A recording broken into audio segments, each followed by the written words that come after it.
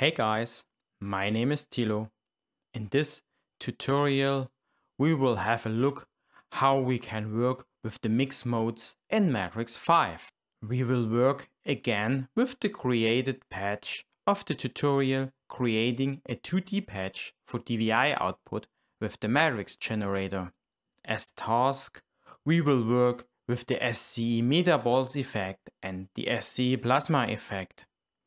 The meterballs effect should be displayed with the continuously changing of colors of the SCE plasma effect. Let us start.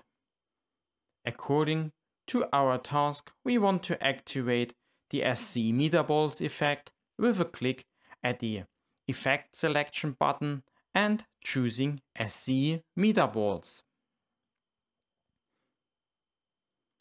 Now we will add the second layer. Therefore, we navigate to the layer button on the bottom left corner, perform a right click and selecting new in the context menu. The new layer will be added on the right side.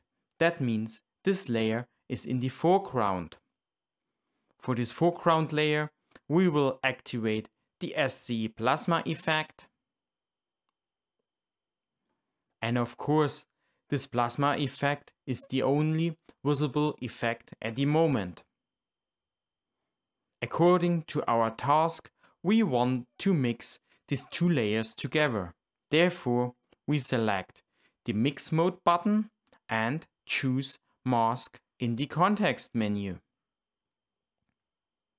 Now we can see these both layers are mixed with the mix mode mask together and the required continuously color changing of the SCE plasma takes only effect at the parts where the meterballs are running.